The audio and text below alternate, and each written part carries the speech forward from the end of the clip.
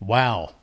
The new year is finally here, and it is a glorious time of anticipation. It's a time where we're waiting for a better time of more freedom, where we can get together, where we can start again a normal life. But I don't want you to start a normal life as before. I want it to be better and greater. Listen to this in Colossians 1, verse 26.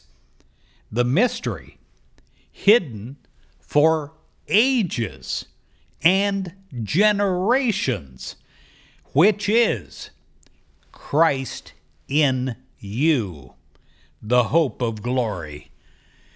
Oh, my friend, I want you to have a new life, not just a life that is continuing of what was. I want it to be better. I want it to be grander.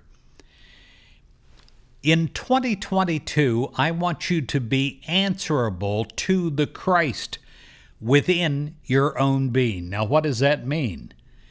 Several times every day, instead of just something where you have a New Year's resolution where you want to have a new life or give up a new habit, several times each day, I want you to ask yourself if your thoughts, your feelings, and your actions are an outpouring of your Christ consciousness, of the Christ perfection.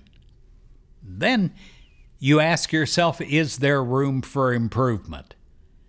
In every situation, examine your attitude to see whether it is now or not living the loving, caring, and cheerful attitude of the Christ.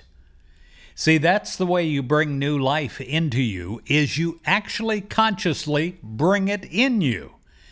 And through you, you greet each person expecting to find only the Christ. You are centered in Christ, and you project that to everyone. You feel your oneness with Christ in others. Your one responsibility is to live the Christ life in 2022 and to acknowledge to the best of your ability in every moment the Christ presence in every person and in every situation. Yes, we are answerable to the Christ within our own being, and we pray to be Christ-centered in our being, a loving and a caring and a cheerful person.